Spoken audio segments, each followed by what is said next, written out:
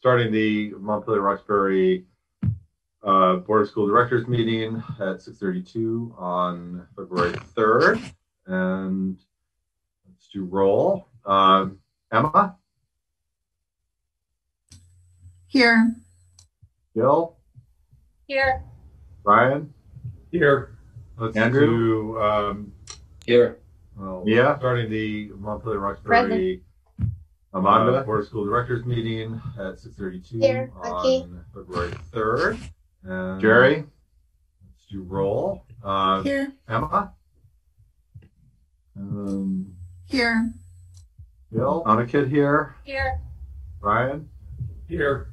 Let's Andrew? do T. Here. The one who, yeah, starting the Montpelier Roxbury Board of School Directors meeting at 6:32 Here. on February 3rd. And I Jim think, it said he couldn't make it. okay, is he the 850 number? Yeah. Yep. Okay. Anyone I missed, you're all jumbled with the crowd. Okay, excellent. First order of business is public comment. I know we were going to make some room for Laura Merchant and Mary Zantara to talk during public comment. So this is a time for you to go. Anyone else as well? And just a reminder, I know probably a lot of people want to talk about the SRO committee presentation. I just in terms of time, I want to just remind people we've heard quite a bit on it. I don't want to stifle conversation at all, but we've heard quite a bit on it, and the students have taken a lot of time to prepare a presentation. So if we could not dwell on public comment too much, I think that would be considerate to the students and the committee, and give the board kind of maximum time to hear the presentation and ask questions. So, feel free to give public comment, but if it's largely repetitive of something you've said before, maybe either put it in an email or realize that we've heard your comments before. So, Mary and Laura, why don't you go ahead, and anyone else who wants to give public comment, please raise your hand in the participant. If you hit on the participant button at the bottom of your screen, there's a raise hand function in the sidebar that comes out. If that does not work for you, after Mary and Laura go,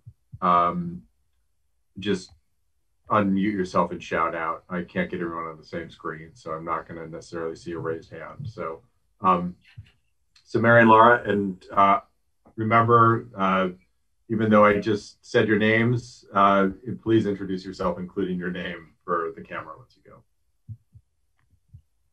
Hi, I'm Laura Merchant, and I'm a parent of a student in the Montpelier schools.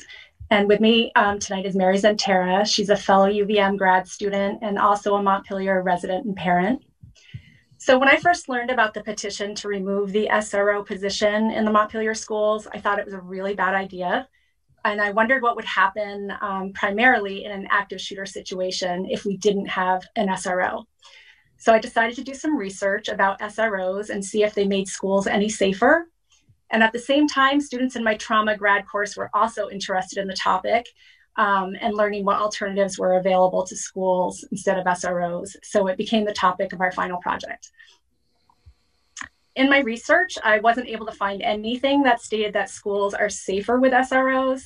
In fact, I found a lot to support the opposite. When I interviewed Montpelier Police Chief Brian Peet, he stated that if there is an active shooter, it's an odds game as to whether the SRO would be present in that school at that time, and that he would not promote that as a reason for having an SRO. So with that, and after learning more about trauma-informed practices, which includes racial trauma, I realized that my experiences and fear do not and should not trump someone else's experiences and fears. So being white and growing up in a virtually all-white state, I was taught to trust our police officers and to go to them for help. And that was my experience. So the opposite is true for the Black community. Parents have to teach their children, particularly their boys, what not to do in the presence of a police officer in order to avoid being shot and killed. So what we're seeing in our country right now with police officers time and time again killing Black men and women, it might not be happening here in our community, but it doesn't remove the fear and trauma that police presence causes and the systemic problem that we have. There are doable alternatives to SROs. The school to prison pipeline is real. The ACLU states that Black and brown youth are far more likely to be suspended, expelled, or arrested for the same kind of conduct in school than their white peers. Students who are suspended for at least 10 days are less likely to graduate and more likely to be arrested and incarcerated by their mid-20s. And once they're in the juvenile justice system, re-entry into school is difficult, and the vast majority don't graduate from high school. So you can argue that SROs are needed to deal with truancy, runaways, crises in the classroom. However, do we really want an armed officer in this role when that can re-traumatize students? It is our understanding that the student resource officer in Montpelier is a professional, thoughtful, and caring community member. However, no one who works in or with the Montpelier Roxbury school system is immune to systemic racism. It lives in our bodies in the form of implicit biases. The mere presence of an armed, uniformed police officer could touch racial trauma in any one of our students, causing automatic nervous system activation. This trauma response is an adaptive, normal response to an abnormal situation and can inhibit learning and the well-being of some of our students. Maintaining the SRO advantages the safety and access to learning of some of our students over others in our school community. It is for this reason that we ask you to vote for the removal of the student resource officer and replace the position with trauma literacy for all staff and students in a trauma-sensitive restorative school system. Thank you.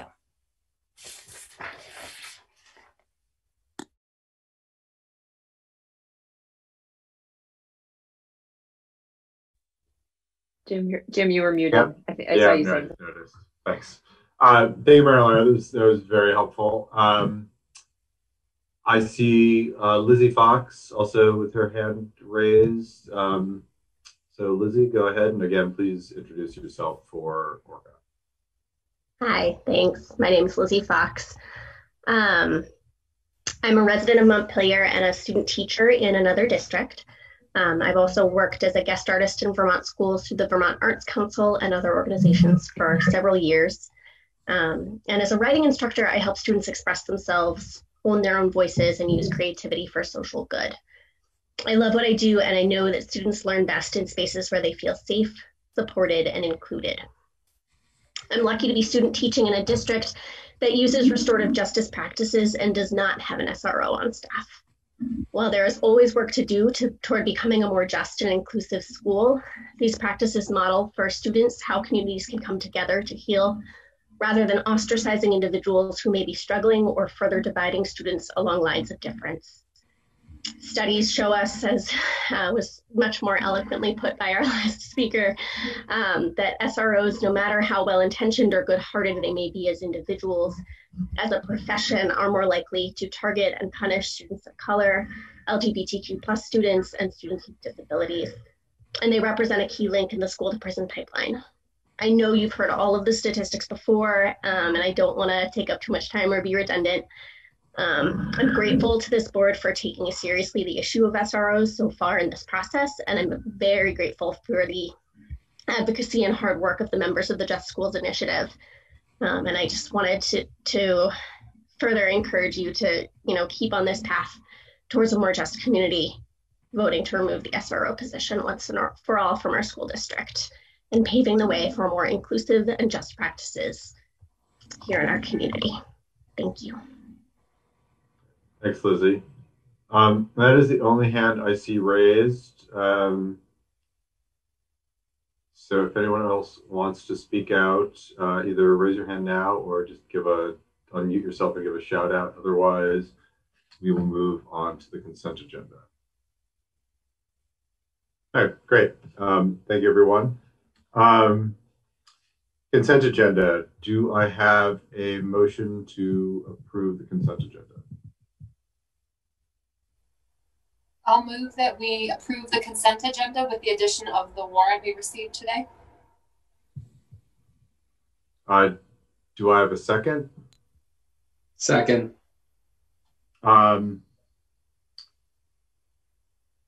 Emma, Aye. Jill, Aye. Brian, Aye. Andrew, Yes. Aye. Mia? Hi, and I do have a question, but it's not like discussion or anything, so I can wait till after the vote. Oh, sorry. Amanda? Yay. Jerry? Aye. I think I got everyone who is here, right? Yeah, Mia, your question, and then also just Libby, were you going to give a quick update on the vaccination thing? I can.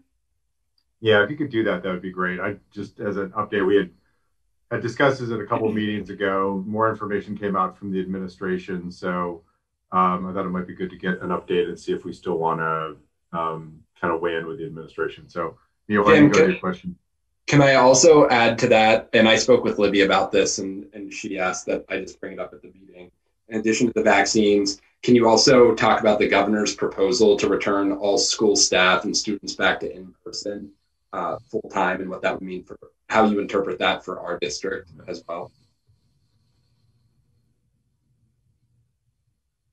Okay. Great. Mia?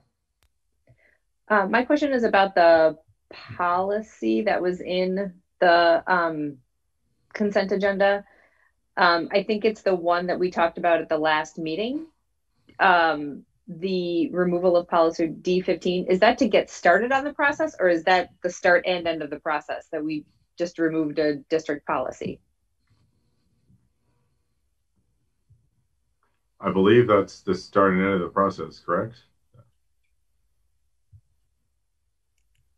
I would recommend the policy committee check in with the VSBA, but from my limited knowledge, because we've never actually rescinded a policy under my superintendency, so I'm not positive that the policy committee reach out to Sandra Cameron over at the VSBA just to make sure that is the process, that you just have it as consent at some point, and if it's different, then we'll correct it. Okay. Thank you.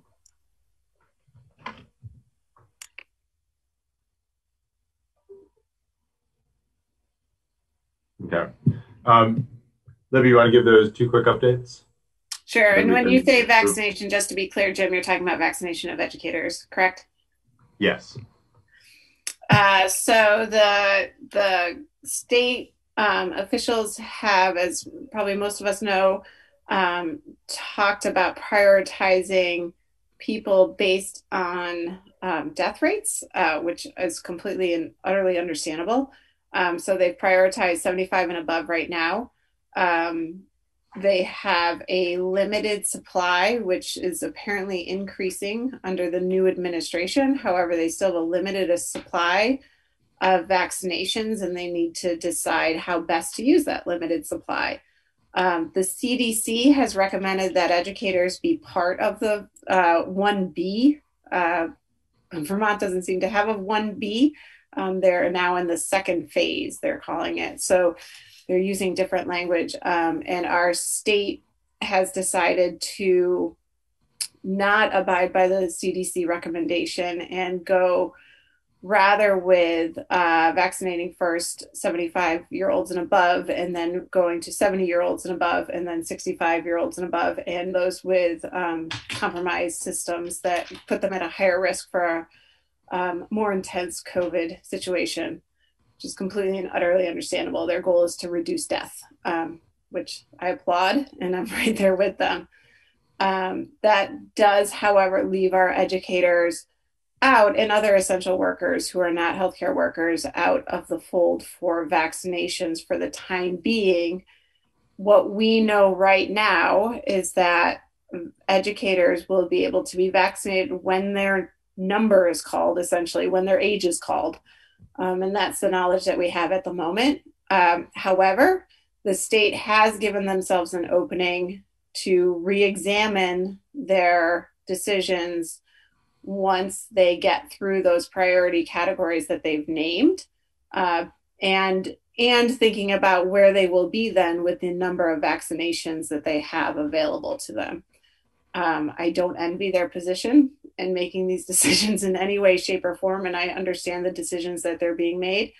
However, when statements like students will be back full-time in person in April are made, and educators are not prioritized for vaccination, it has our educators scratching their heads, because they are with many people, many more than the average white collar worker is, on a daily basis in very close contact every day.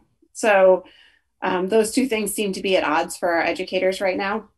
And that is completely understandable as well. So that's where we are with vaccination front. Right now, educators are in the same boat as every other community member who is not 75 and above, or not in one of those categories. We do have some educators who have been vaccinated. There was a loophole with the healthcare worker piece where the state didn't specify healthcare social workers or healthcare guidance counselors or healthcare speech and language pathologists. And we used that loophole to get as many of our people vaccinated as we possibly can. So, and I call it a loophole, it probably wasn't, but I don't mean to make that sound like a negative political statement in any way, shape, or form. So, but some of our guidance counselors, some of our social workers, some of our speech and language pathologists, we got them the information they needed and they were able to get a vaccination. And our school nurses have all had their first shot and will be getting their second shot very, very shortly. So we do have some school personnel who have been vaccinated because of what the guidelines have been. As far as reopening, Andrew's question regarding reopening schools in Vermont, the governor and the Secretary of Education have made the statement that by the end of April, schools could be back in session full time. They have not given any changes to the guidance around that piece. So we're in a little bit of a limbo state. And in addition to that, the way that we designed our system, which we have a remarkable bit of evidence that has worked up until this point with only one interruption in our schooling up to this point, and that was in very early October. And that was only in one building. So 3 of our 4 schools have not had any interruption in services to students, and one was very short-lived. We designed our system for the full year based on the guidance that we were given. And based on the safety guidelines that we were given. There is no way that our high school could change what they're doing right now because they moved into a quarter system. At this point, they're in quarter 3. They started it last week. So kids have taken half of their full year course loads at this point, and they're in their third full. So basically, their 6th full year course load. End of April, they will have completed 75% of their school year and with 25% left because of the quarter system. And it's just not possible to bring them back full time and know what they're going to do. They would have to do the full year course load in that day. And I'm sure Amanda, who's a guidance counselor, can speak a little bit more eloquently than I can because she knows the schedule much better than I do around the high school. In regards to our K-8 buildings, right now, with our pod model, if we were told that we had to bring all students back to full-time instruction, the first thing we need to consider is that 18% of our K-8 students are in a virtual world, and I don't believe many of those parents would want to come back. Some would, but most wouldn't. They don't feel comfortable yet, especially that their kids and their teachers would not be vaccinated at that point. In addition, we would essentially have to reorganize our students so that because of our pod model and because we designed our staffing based on the number of students who wanted in person versus the number of students who wanted virtual, we would have to completely reorganize classrooms so that Susan Koch, who's also here, would have a different set of students than she does now, potentially, because we'd have to reorganize our grades of kids into classes to make them even across multiple teachers. That's not what's best for kids in the end of April with 6 weeks left of school. So the way I am choosing to look at what is coming out of the state right now is that the state is speaking to systems like the ones my children are in, my 12-year-old is in, where he is only going to school for 2 days a week and he is virtual for 3 days a week, that he will have more in-person instruction. Our kindergarten through 8th graders who have chosen in-person instruction have had a full year of school in-person instruction. Yes, it's a shortened day. However, they've had a full year of school and our data does not suggest that there's any learning loss happening right now for our in-person students. It is not what would be best for students and children and families in terms of consistency, or our staff for that matter, because basically overnight we'd have to reorganize school again. From our perspective, we have a system that has worked. We have safety guidelines that are working and we have evidence of that. And we have considerable learning that is happening in our in-person instruction. And there is simply no way for us to change that schedule in the end of April, even if all the guidelines change and all the safety guidelines change. So I would be highly recommending that we would stay the course for the last 6 weeks of school, keep kids as they are, keep teachers as they are because they're comfortable with this situation right now. Most likely teachers will not be vaccinated by April based on the number of vaccinations the state is receiving right now and how they're prioritizing those vaccinations.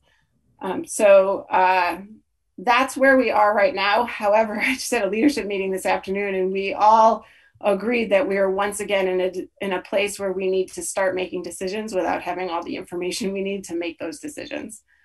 So we will be muddling through that as an administration team again. We're talking about how we can communicate out to our families and start that communication now.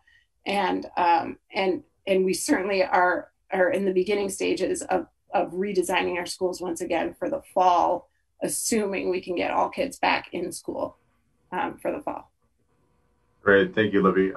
Amanda? Kind of unrelated to this. It's one step back, so I don't know if people have questions or I just wanted to thank the members of the public for being here. I really, really appreciate and really hope that you come every meeting. So I don't know if that was where to fit that. It's kind of an abrupt thing. So thank you. Yeah, no, likewise. Yeah, no, and especially the committee members. Any other questions for Libby, Jill? And I'm looking at the raise hand function too. I just wanted to thank Libby for that. I support that 110%. I'm really impressed by what Montpelier has done. I was really thrilled in knowing we were all kind of holding our breath at the start of the school year.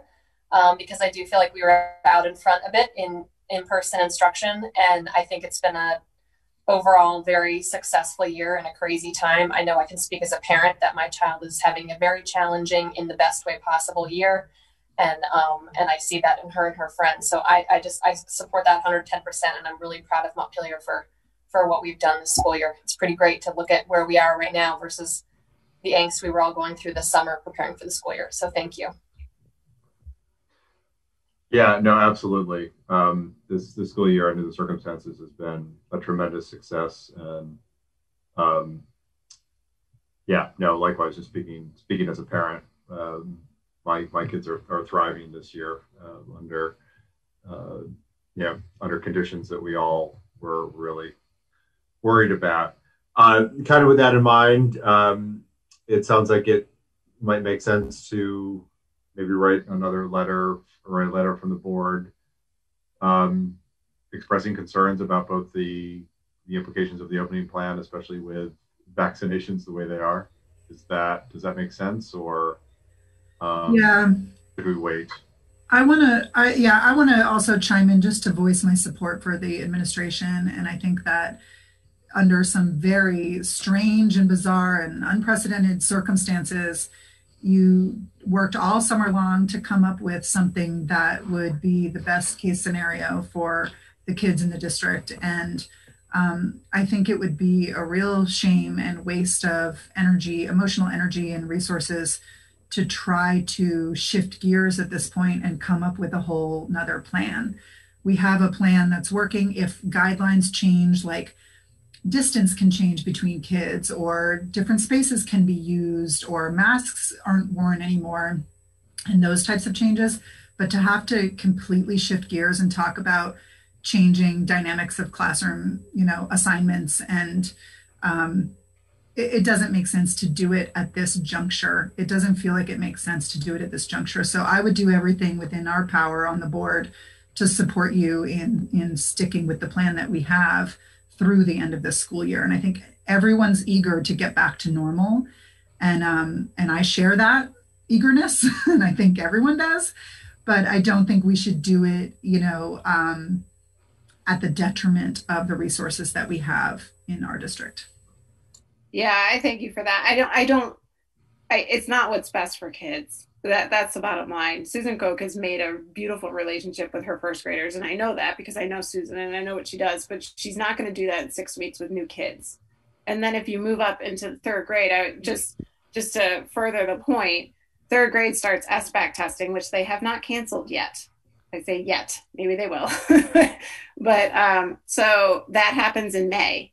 So can you imagine we reshuffle classrooms for our kindergarten and eighth grade at the end of April? So it starts May 1st. Then we put them in SBAC testing and with new teachers and new systems and new kids around them. And then it's the end of school. It doesn't make sense for us.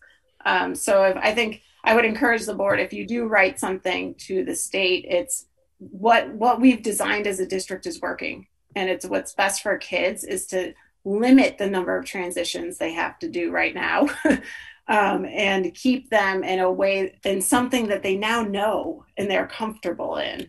And we have lots of evidence around that, rather than in this crazy pandemic that we've got our kids in right now, changing it up again. It just doesn't make sense to me. Unless you have my kid, which is only 2 days of insert person, then he can go to school more. That's fine.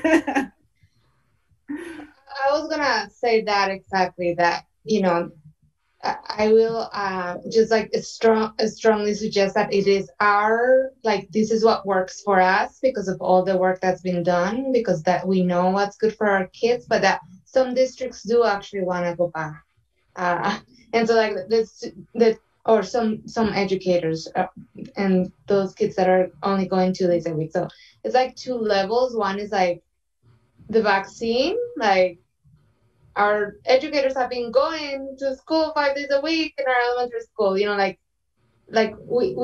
want them all vaccinated now, no matter what. That's one conversation. And the other conversation is like the transition to go. It's like, for us, this is what works because of what the great job that the administration has done to get us to where it is. And it doesn't make sense for our kids.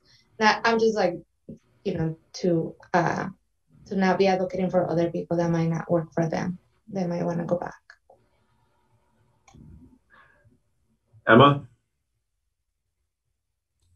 Just quickly piggybacking on what Amanda said, I think, the only place where I would see sort of making flexibility and changes would be for people who chose virtual initially and now would like to join in-person instruction. And if there was, a manageable number of those families, then maybe we could allow for that. We don't have the staff. So if the board is willing to hire teachers for in-person instruction, which we won't be able to hire, we don't have the staff for it. I've been in contact with Jim quite regularly. We have literally 3 seats open under the guidance at the middle school, 3 for 3 children, and they have to be 7th graders. They can't be any other grade. I'm more talking about if the state issues new guidelines around space and distance and that would allow for you to increase class sizes again slightly, if those types, and those are a lot of what ifs, I mean, it seems like and my suggestion is that I draft a letter and include it next thing in next meeting's packet, and we can kind of wordsmith and agree on it and send it out, is that just giving districts the choice in April, if what's working now works, and maybe giving them a little more flexibility to change if they want to change. But it seems like a mandate to change doesn't work for Montpelier, and it may not work for many other districts as well.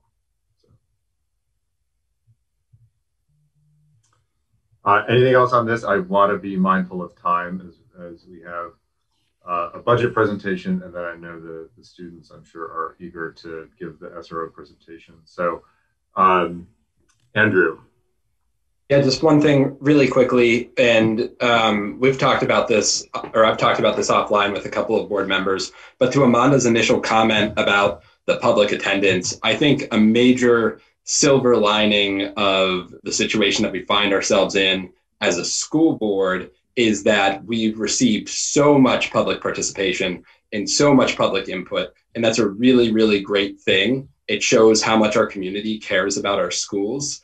And as we move forward, and I imagine when we have our retreat in the summer, but over the next year, 2, 3, I really think we need to have like some lessons learned sessions and figure out how to continue involving the public in this way, whether it's having one in-person, one remote meeting a month, or I don't know exactly what it will look like because we don't know exactly what the world will look like. But to me, this has been a real positive development. And so thank you everybody for showing up today. Great, thanks, Andrew. Ryan?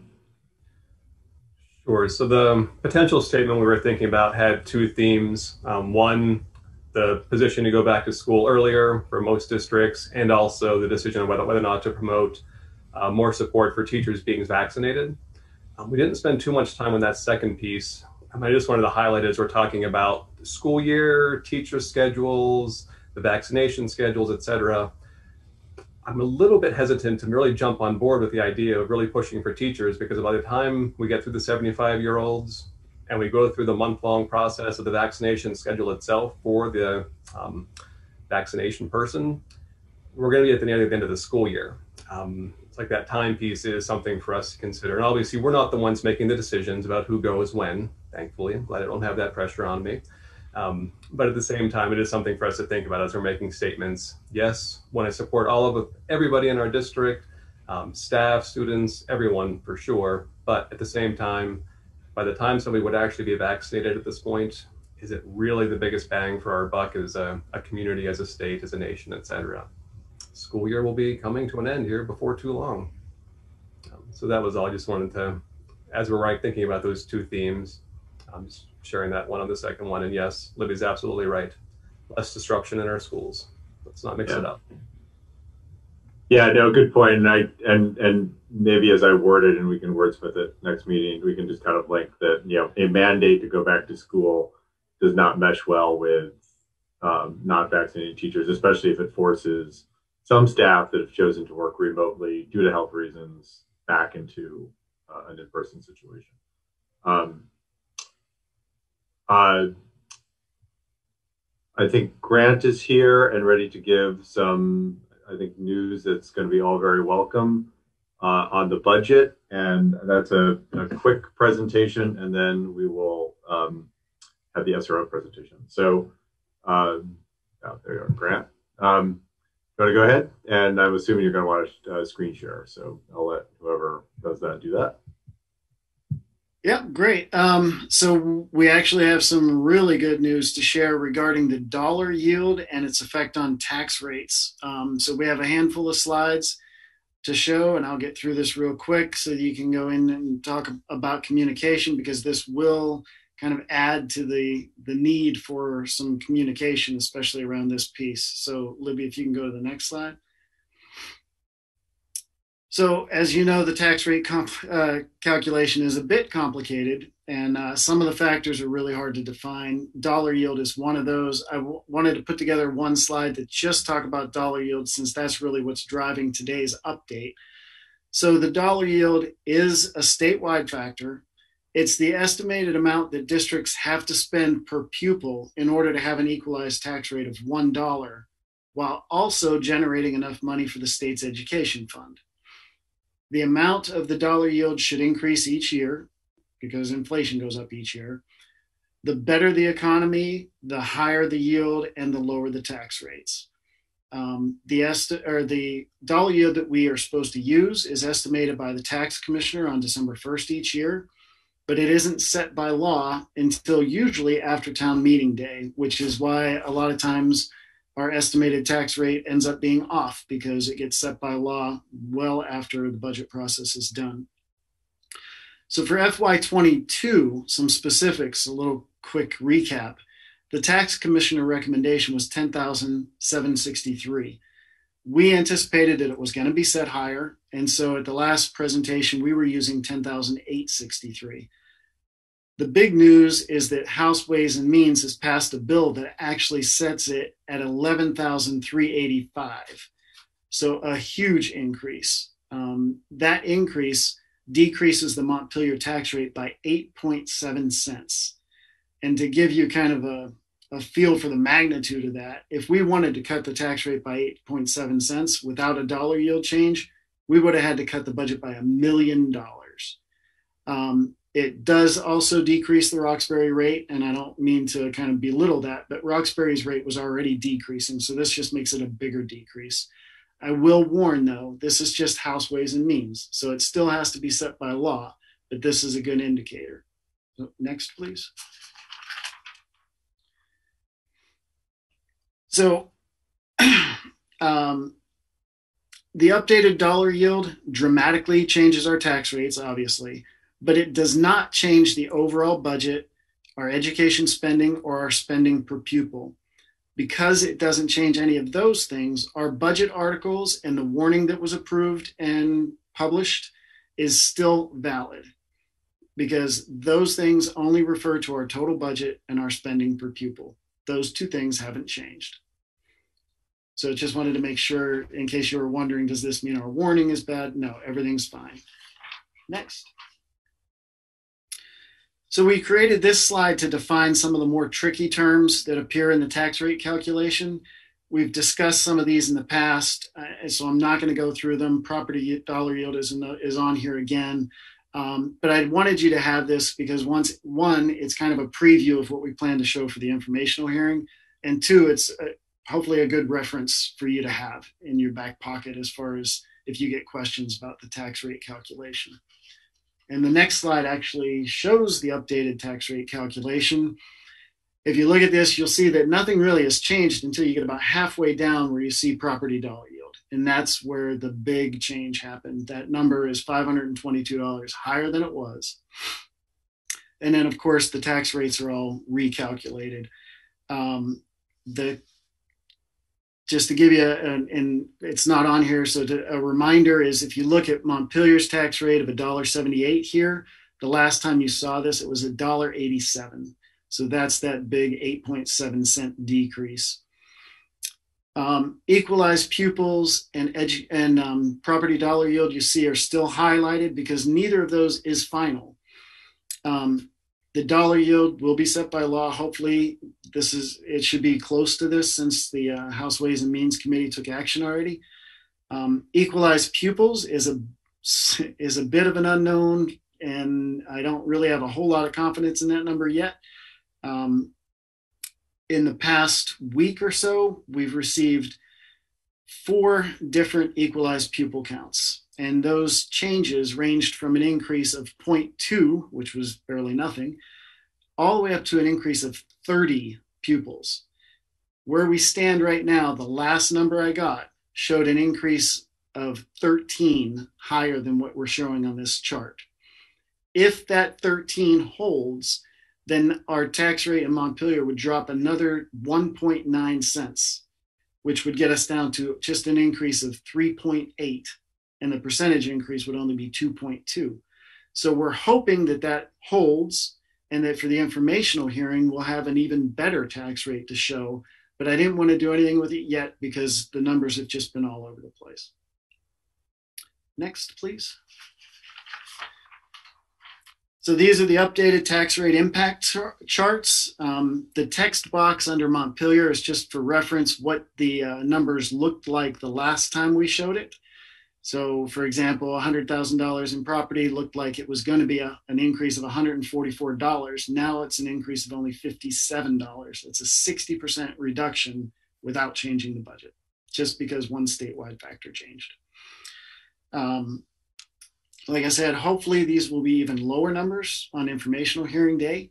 You can see in Roxbury, they're very safe. They were already in the negative numbers. They're even further in the negatives. So that's very good. And then just one last slide. We always end with kind of a budget summary. So the total budget increase remains 2.8%. The education spending increase remains 2%. But the residential tax rate figures have obviously changed dramatically. So Montpelier is now sitting at an increase of 5.7 cents, which is just over 3%, which makes me feel a lot more comfortable. And if you take out the impact of CLA, if the CLA hadn't changed at all, the increase would only be 0.7 cents. Roxbury's decrease is now 13.6%, a reduction of 8.5 from last year. So that's what we got for you. As I said, very good news. I was hoping maybe some media would be present today so that maybe that would start kind of a new communication process, but I may need to reach out to somebody tomorrow to kind of give them the update. But this kind of dovetails into— I saw David here. He's here. Don't you worry. Oh, great. Awesome. So this does dovetail into your next topic, which is communicating the budget. But before you get there, if you have any questions, I'll be glad to talk to them.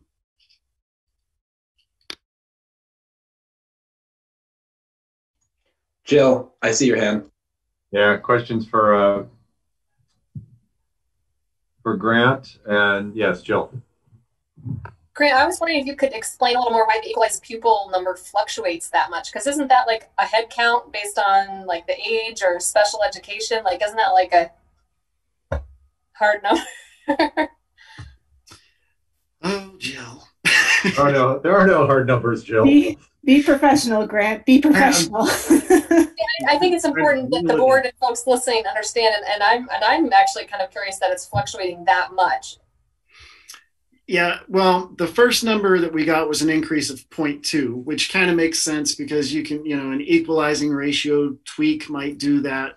Some late reporting district might make a minor change. Then it went all the way up by 30 kids, which made no sense. But that was a pure mistake in the spreadsheet that the AOE did. I pointed it out. I expressed concern because our poverty number went up like 20 kids and our poverty, the raw data didn't change at all. So it made no sense. The number that's up 13 now, it's a little surprising that it's up that much. But as I look at like the prior year for how much weighting we got for poverty, it's pretty similar to last year. So I'm hopeful that it's the same. But what changes is the statewide data system is really tough for student informations. And so pulling that data in from that new statewide student information system has been challenging, and it continues to be. And some districts are late to report, and all of that has to get factored in whenever they do this equalizing, which basically brings the total number of kids back down to the 2-year average ADM. So as any number changes, they change the equalizing factor. The AOE has frozen that equalizing factor, so that won't impact us anymore. The only thing that could impact us is if they look at our data and find out that something got messed up. And hopefully they've looked at that enough times by now that we should be good. But in addition to just the overall student information system, the other piece that's tricky is your like free and reduced data, your English language learner data. All of those pieces have to be weighted. So like if you have an English language learner student, that doesn't count as one student, that counts as 1.2. And so you have to look at all that raw data and make sure that's calculated correctly.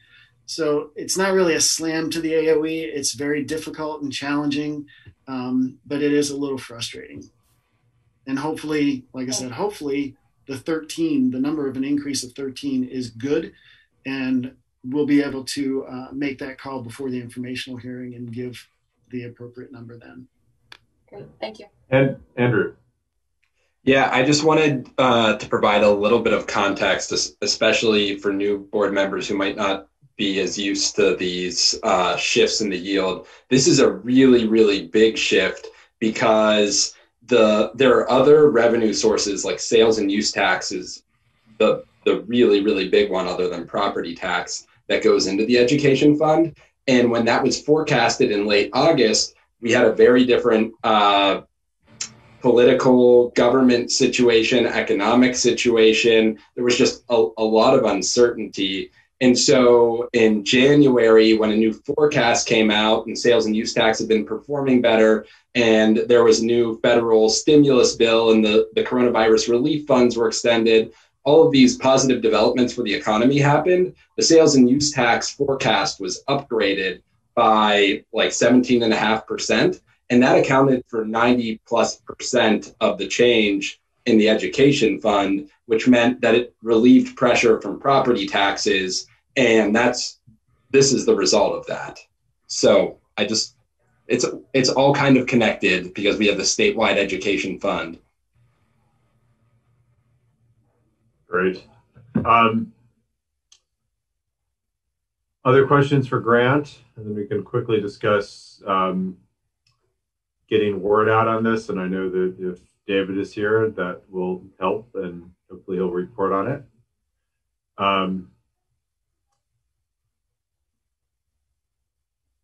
Great. So in terms of communicating out, obviously, a story by David would be very helpful. Also, Andrew has I'm being shameless. Sorry. Andrew has offered to write an op-ed. We can also post this and other presentations Grant has given on websites. I think it's on the district website already, but feel free to share the link on Facebook or Twitter. And obviously other ways, talking to your community members, answering emails, etc., are great ways to communicate this out too. But obviously this is a big change in the budget, and I believe most of us have received several emails when the number was up around 8-9%, with some very legitimate concerns about that being a difficult number for many households. So let's think about ways to get it out. We continue the conversation next week. Any comments on that or questions? It will be great to. Oh, can I raise my hand? Go ahead. I think it will be great to maybe just really reach out to community to asking for if they have questions before all this week, do a Google form with, you have questions about the budget coming, here we are willing to respond to any of the questions that are because it takes work to go to the website, find each school board member, then there's all these regulations that way, which is really have and get people to ask questions if they have it before they go. And I think I developed a bunch of questions which I have not sent to Grant that I had and plus some of the questions that are coming in around the Roxbury. So developing that Q&A in the next week or so will be really important to just say, why is this Roxbury so expensive? And, how did you figure this out? And what, what are the things that, so I think having that as really accessible, plus a space for people that can ask the questions without having to go through the website to find emails of board members and things like that. So you're suggesting that Libby and Graham put together a FAQ? Yeah, we talked about it last month. If you all send me the questions that you're getting, we're happy to do that. We haven't gotten any questions from our end. So if at least I'm speaking for myself, I don't think Grant has either from the community. So if you email us the questions, we're happy to do that. Jill. Speaking as a shameless stealer of other people's ideas, is it appropriate for the Montpelier Roxbury School social media stuff that Anna does have just a, hey, update for in preparation for town meeting, the tax rates are XYZ, because then I can and others can share that on social media rather than sort of recreating our own message. But if that's not an appropriate ask. No, we've already got a plan. We had that well in the works. Yeah. Yeah, and remember all these numbers right now are and will be for a while estimates. So yeah, we were waiting for the social media blitz until we were closer to town meeting day. I mean, I think that's important to say to people. You know, these are, which is a reality that many people don't know, that these numbers fluctuate and that's how this works. And this is why we need a new system. But that's beside the point. That, you know, I think community people need to understand that this is where we're at. So that later on when things change, it's like, but you said this. So I think clarity and accessibility are the two things that we need to move things forward. Andrew. Yeah, just a couple of quick things. So the budget numbers that people will be voting on, those are set. Those aren't going to change. What changes is what to a lot of people is the most important thing, which is what am I paying, which is based on the tax rate. And that's based on all of these different factors. So I just want to clarify that for members of the public who might be interested, anybody who might be interested, that the budget numbers will not change. It's just the tax impact changes based on these other state variables.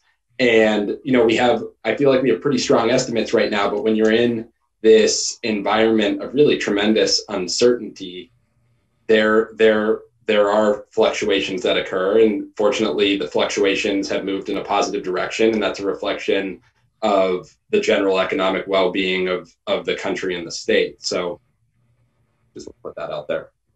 Yeah. Ryan. Just quick housekeeping question. We've advertised March 1st as our informational presentation date. Have we advertised a time? Is our time set for that presentation discussion? No. Okay. I kind of assumed it wasn't, but I figured if it was, we should probably start sharing it now. So forthcoming. It's typically around like a typical board meeting time. Yeah. That's when we usually do it.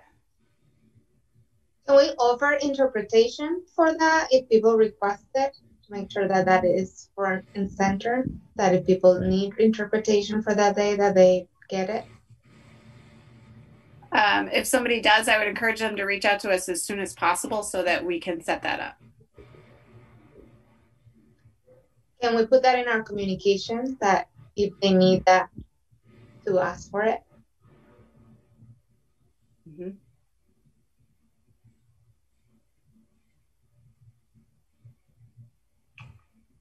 Great. Any other comments or questions for Grant?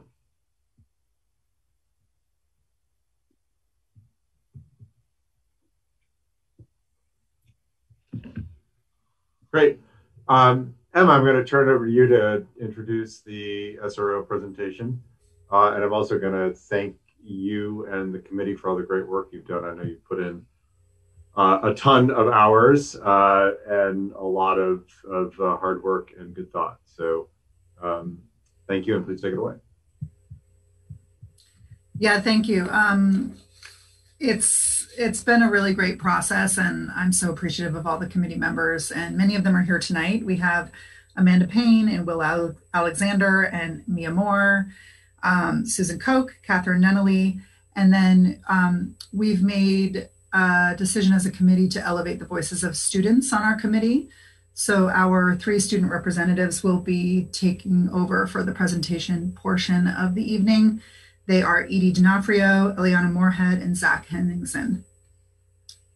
So I'm going to hand it over to them.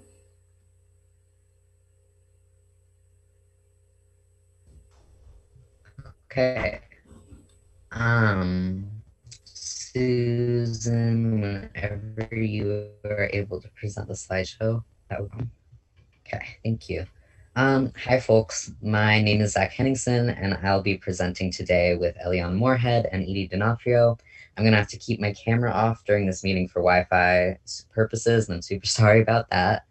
The purpose of this presentation is to share what we as a committee have learned throughout our work within the community in regards to Montpelier Roxbury School District's relationship with the school resource officer.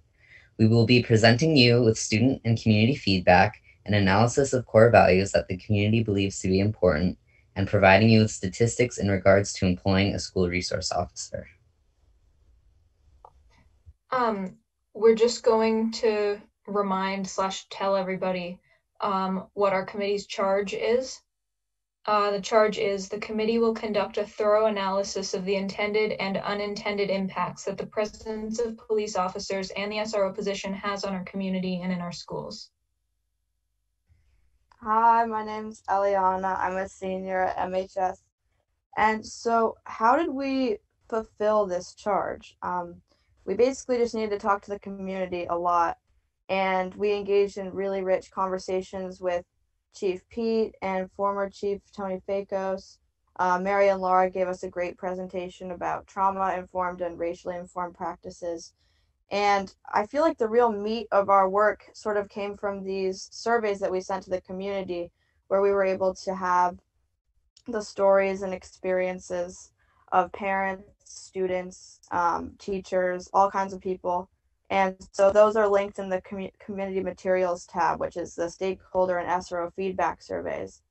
And so after we sent out these surveys and combed through all the wonderful responses, we were able to sort of extract some main core values of school safety that the community sort of represents, and also that can ground this board in decisions that they make in the future. And so, yeah, we'll just jump right into those core values.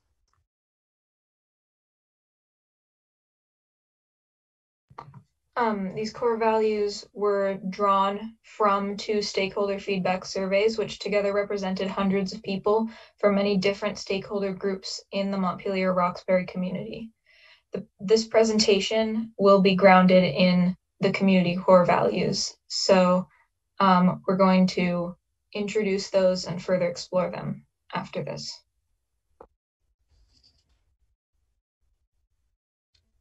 So the first core value we gathered from the community is justice rooted in diversity, equity, and inclusion.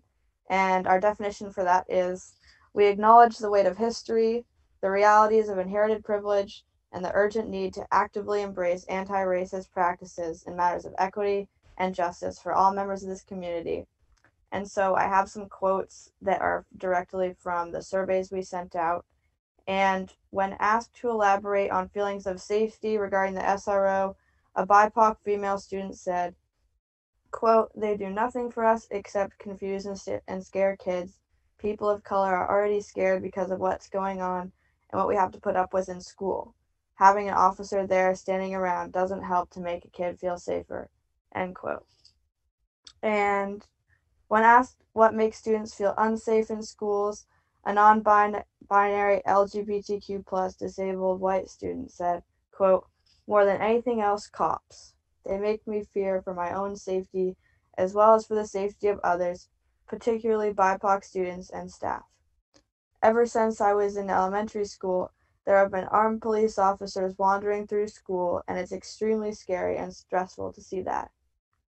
And from the same question from a white LGBTQ+ female student, cops. Transgender people have a 15% chance of being sexually assaulted by the police, which is much higher if they are people of color.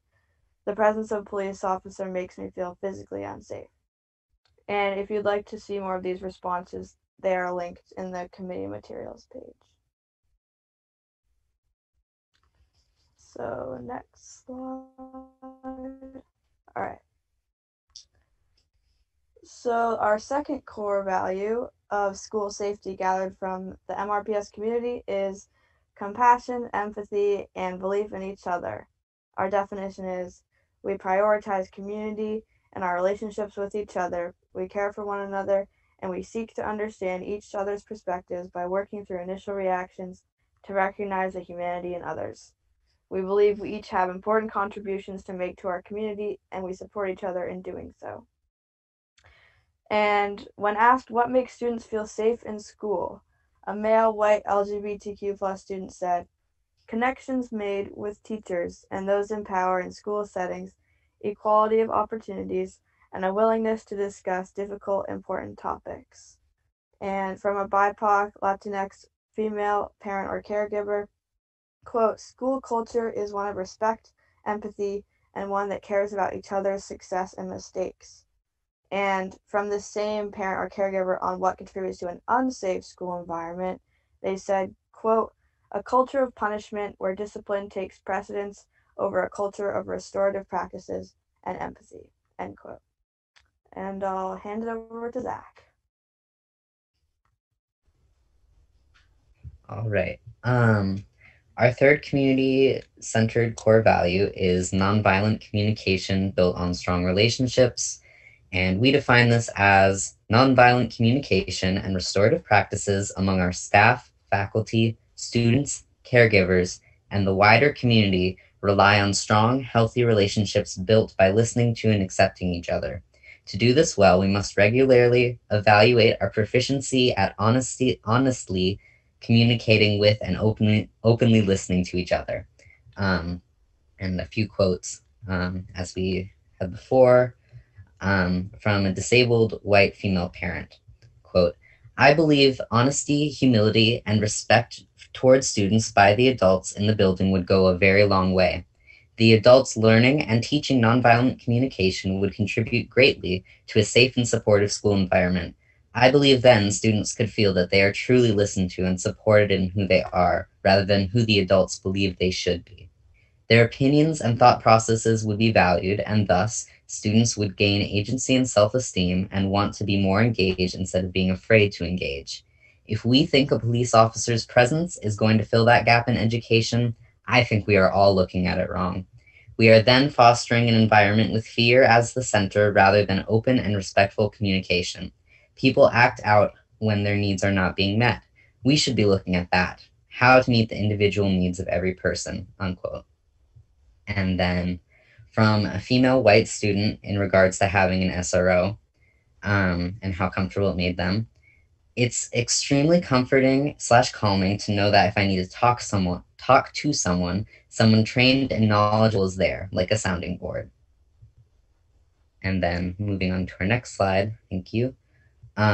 The community's fourth core value is student voice, which we defined as, quote, "Montpelier Roxbury Public School System is a student-centered learning community which values student voice and creates opportunities for their participation in decision-making." The quotes chosen for this value are from a survey done within the student population alone, specifically in regards to how safe they felt with the school resource officer in the building, versus the larger community surveys that the quotes from before have been from. From a female white student, quote, "A little after the schools were closed, I started having rather intense anxiety that just stuck. So before the school year began, my guidance counselor and me put in place a little plan in case I started panicking and needed to leave, just walking down to the main office. I don't remember if we talked to the SRO about it or ran it by them, but knowing that someone was there if/when I needed was really comforting. I also interviewed them last year. Very nice, had interesting insights," unquote. And then from a non-binary student, "I am inherently distrustful of anyone who A, has easy access to weapons that could potentially harm or kill me, B, has such a large amount of authority in my community due solely to their job, C, voluntarily joined an organization that is rooted in the oppression of minorities, particularly Black people. You'll forgive me if I distrust people who, despite having no reason to do so, could kill me or ruin my life ridiculously easily with no guaranteed repercussions," unquote. And that is the end of that slide, and I will pass it on to Edie. All right.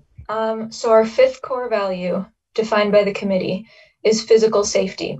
And we define that as every student will have no fear of bodily harm, punitive threats, intimidation, or retaliation from fellow students, faculty, or staff.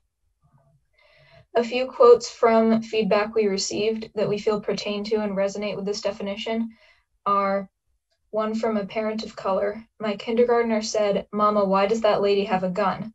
We'd been discussing police violence at home quite a bit since May. That made us both feel triggered and scared. Seriously, why was there a person with a gun greeting children on the first day of school?" And then from a white male student, SROs have the training necessary to keep the school community safe. Teachers and staff members do not have adequate training to deal with many types of threats, both from within the school or the greater community. The SROs help prevent my classmates from threatening the remainder of the class, as well as ensuring that the incident with the individual who robbed the bank went as smoothly as it could have. An SRO also would have been a valuable resource during the potential election turmoil. And then on the next slide, our sixth and final core value that we identified is system-wide standards and nuanced approaches that recognize and support an individual's whole well-being. The definition we came up with was we set system-wide standards based on a broad range of individual perspective and experiences in order for the standards to fit and work for everyone.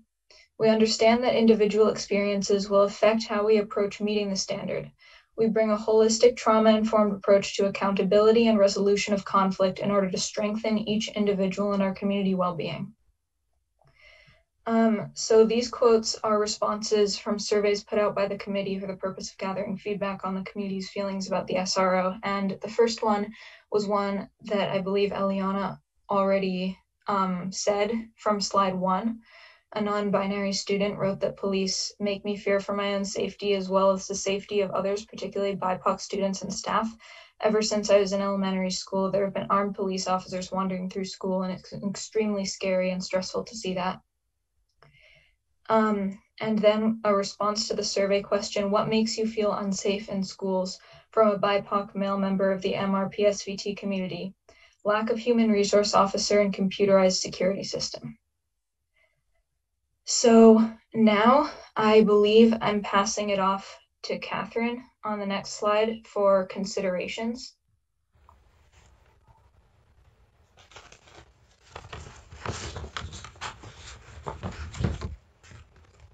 Okay, I'm going to start with talking about the benefits of keeping the SRO position.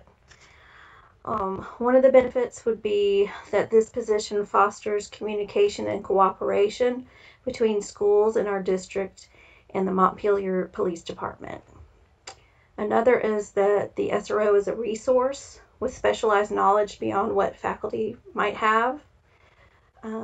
They can assist on home visits, provide legal information, provide direct support to faculty and staff, and also facilitate in safety drills.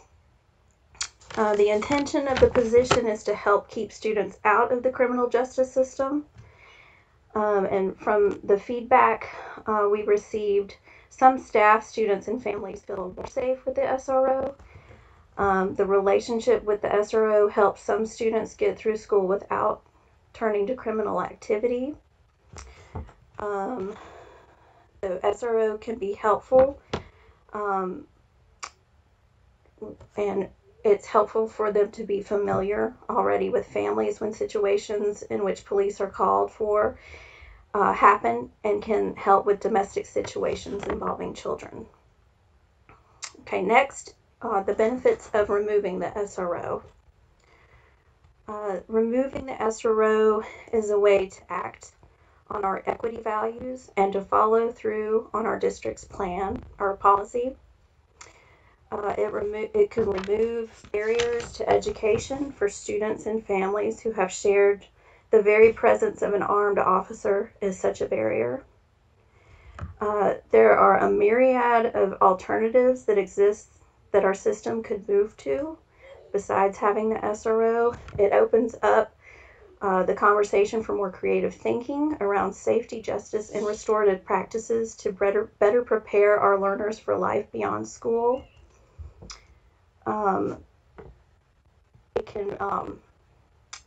remove harm from these students.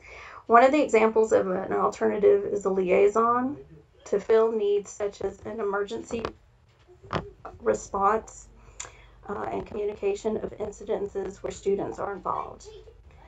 Another benefit to removing the SRO would be eliminating negative power dynamics. And I will pass it to Susan. So I'm going to talk about some other considerations that didn't actually fall into either category, but we really wanted to raise awareness about these considerations to the board. So one of the considerations was that student voices should be centered in safety-related discussions and decision-making, and we're really happy to have the students help with that right now. Another consideration is that the MOU between the district and the city needs to be rewritten as it predates any current administration.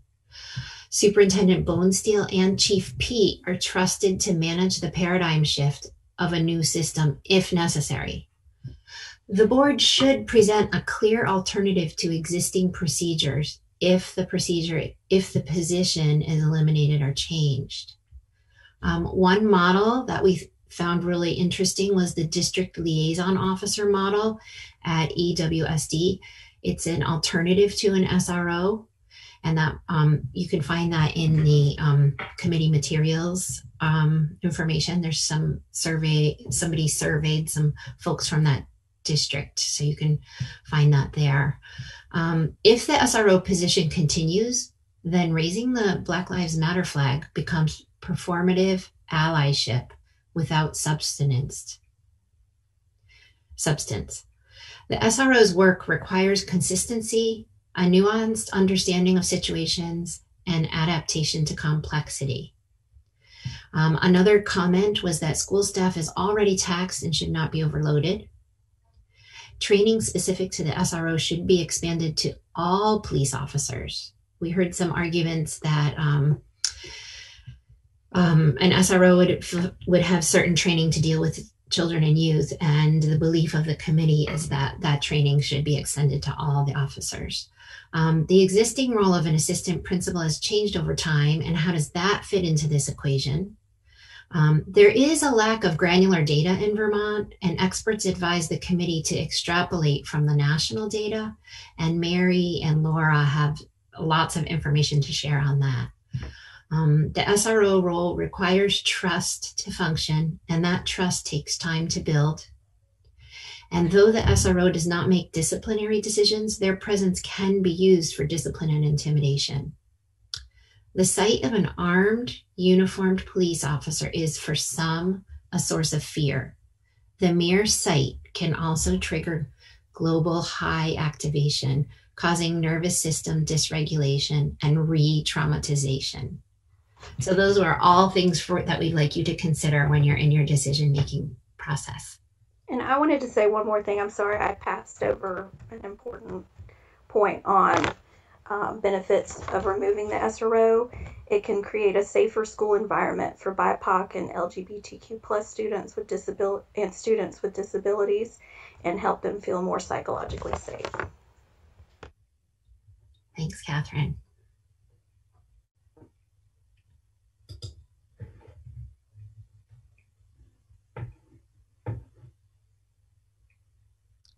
That, I believe, is my turn. I have been tasked with reading the executive summary, which is lengthy. I'm not going to read everything in the document that was posted online, in part because some of that material has been covered already during other parts of the presentation. Also, there are some very recent additions to the text in response to some feedback and requests for clarifications that we got just recently. As covered, the work began with a survey to a variety of stakeholders on safety itself. And the results of that survey in its entirety are linked for your perusal. Students, families, faculty, staff, and members of the MRPS community at large articulated safety concerns. Patterns emerged. The presence of firearms on school grounds, regardless of who carried them, was the second most frequently cited concern from parents, for example.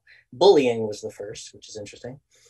Within that, as illustrated by many of the quotes already shared, which I won't repeat now, many of the respondents who identified themselves as LGBTQ+ and or BIPOC also identified SROs as the specific source of their concern. And a recurring theme throughout our research is that SRO programs disproportionately impact LGBTQ+ students, BIPOC students, and students with disabilities. Our next step, we gathered questions from community members regarding school safety and the specifics of the SRO position, and then collected answers from the Montpelier Police Department, Superintendent Libby Bonesteel, MRPS staff, MRPS community members, other Vermont schools, advocacy organizations, and other experts. Superintendent Bonesteel and Chief Pete provided detailed descriptions of SRO duties and responsibilities and made it clear that they were very willing to cooperate with the MRPS board and community in order to protect students, staff, and the community with transparency and accountability. It is noteworthy that the description shared did not match the outdated memorandum of understanding. It has already been mentioned that that should be looked at and possibly completely rewritten.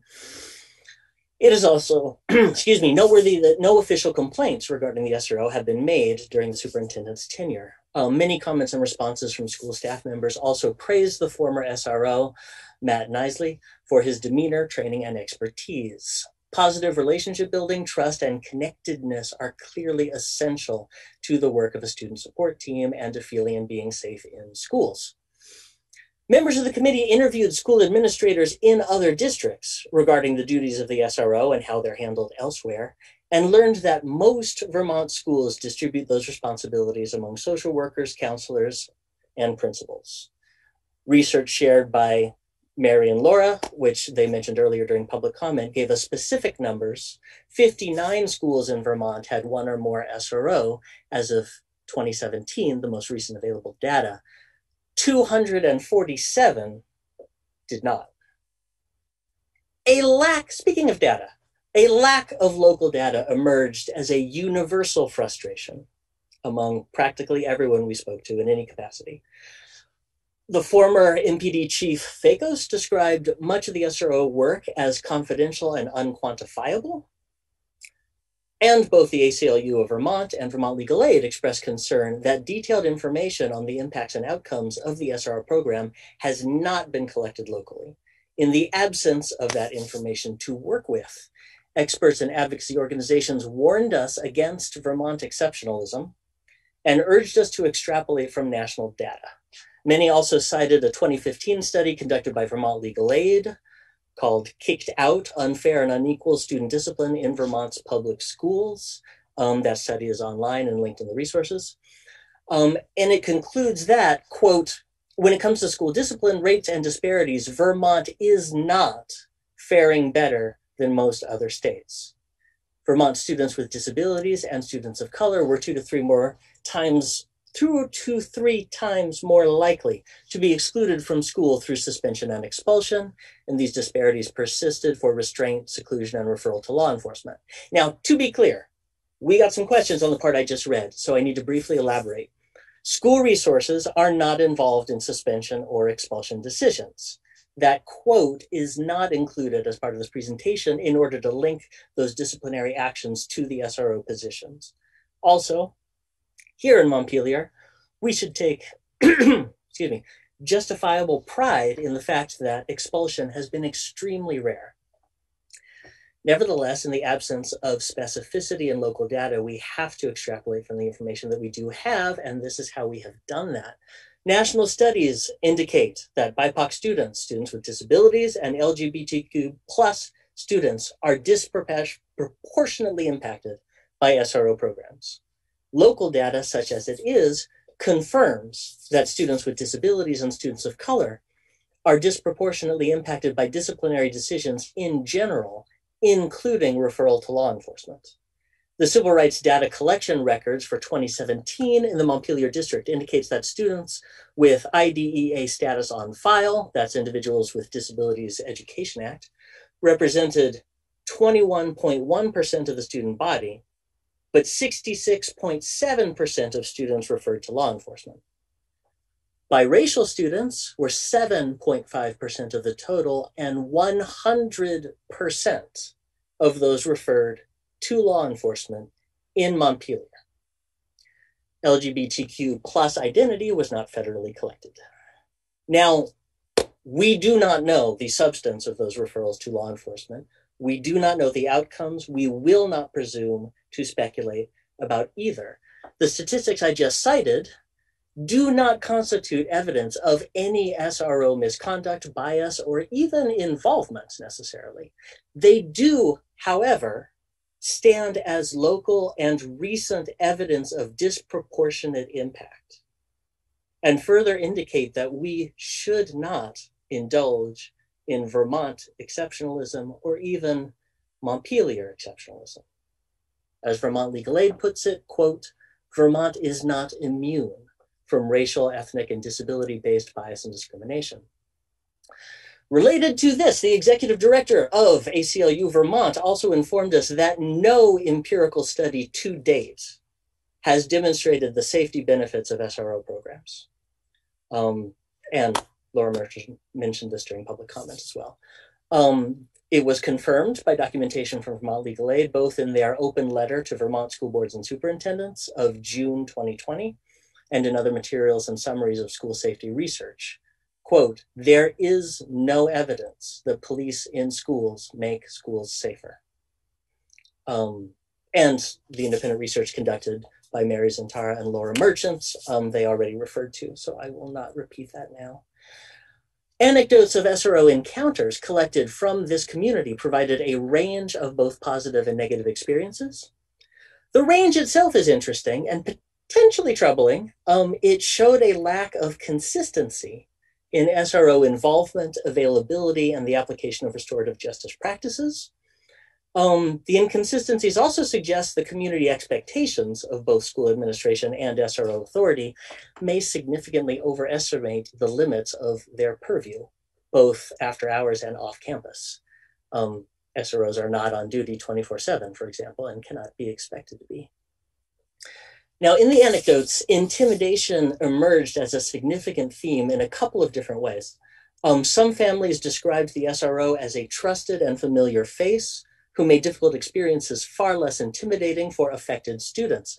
Others described scare tactics employed by a former, not current, administrator of UES, who requested the presence of the SRO in order to deliberately intimidate a third grader during a disciplinary meeting.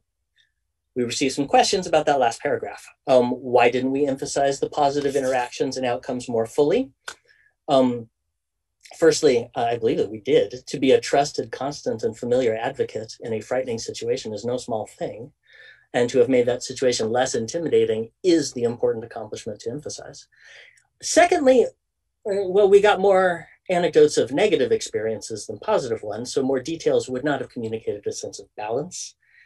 Third and most important, the elementary school incident described above, the single incident, was selected for particular emphasis because it illustrates a power dynamic directly relevant to our charge, one that does not reflect poorly on SRO conduct, but illustrates the impact of SRO presence. This is important to clarify as much as possible. The guidelines provided by Chief Pete do help clarify that school resource officers do not make disciplinary decisions. This is often emphasized and should be.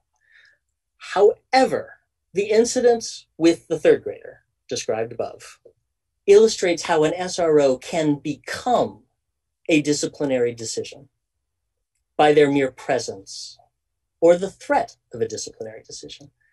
That anecdote did provoke some outrage, at least on my part, on behalf of the SRO, as well as the student and his family who were deliberately intimidated.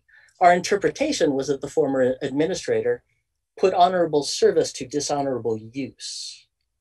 That incident is also noteworthy because it provides an illustrating example that reinforces the survey feedback from LGBTQ plus students at Montpelier High School quoted at the very beginning of our presentation. I'll refer just briefly to one of them. Quote, "The presence of a police officer makes me feel physically unsafe," and therefore illustrates how easily disproportionate impact occurs independent of officer conduct, judgment, or decision-making. This point, again, was further reinforced by Mary Zantara and Laura Merchant's research and overview of trauma-informed educational practices. The mere presence of a school resource officer on school grounds can be and has been traumatic to students, especially to students who belong to those three demographics in particular. And in that heightened state of alert and alarm, learning becomes neurologically impossible. I understand that that wording may seem like an explicit recommendation or position statement. I can only assure you that this is an accurate summary of both our process and what we learned. In very briefly, this committee found anecdotal evidence of positive beneficial interactions with the SRO as reported. We also found both anecdotal and empirical evidence that SRO programs are detrimental, specifically to students of color, students with disabilities, and LGBTQ plus students. The empirical studies, and there are a lot of them, are among the resources we provided. They are not balanced by an empirical demonstration of SRO benefit because those studies do not appear to exist, either locally or nationally. During one meeting, a member of this committee expressed gratitude for the DARE program, a precursor to the contemporary SRO program, and concern that we are, quote, raising a whole generation of kids to fear the police. That concern might well be accurate, and we may share very serious concerns about the erosion of trust in law enforcement, but we cannot deny that that distrust is present in our district. And this debate that we are having right now is not the cause. The summer of 2020 subjected all of us to constant viral footage of police brutality that had a searing impact on public consciousness. An atmosphere of fear and distrust will compromise the ability of any SRO to establish a rapport with vulnerable students. It also compromises the educations of those same students. In closing, the School Safety and Police Relations Committee commend the board for giving their time and talents to serve the MRPS community, and we appreciate this opportunity to attend to the pressing community concern. There is still important work to be done, whether you vote to retain or remove the SRO position. As Chief Pete said in his interview with Laura Merchant, quote, there needs to be clearly defined boundaries of what the community wants from the police department. We as a subcommittee remain committed to that work, and in the second phase of our charge, we'll provide a broader report on safety through the lens of the district's diversity, equity, and inclusion policy in order to better fulfill MRPS's mission to ensure that, quote, our schools are caring, creative, and equitable communities that empower all children to build on their talents and passions to grow into engaged citizens and lifelong learners. Thank you for your patience.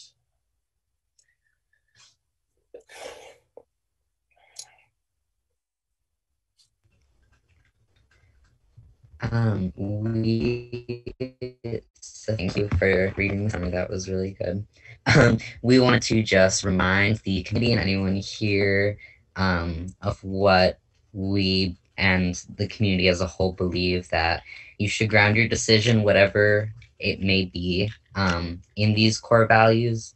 And that is all I have. If any of my fellow presenters or committee members have things to add, go for it.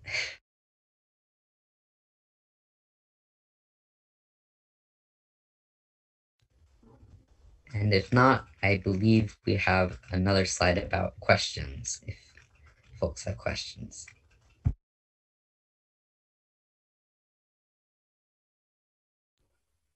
Yeah, so open it up to the board for questions. So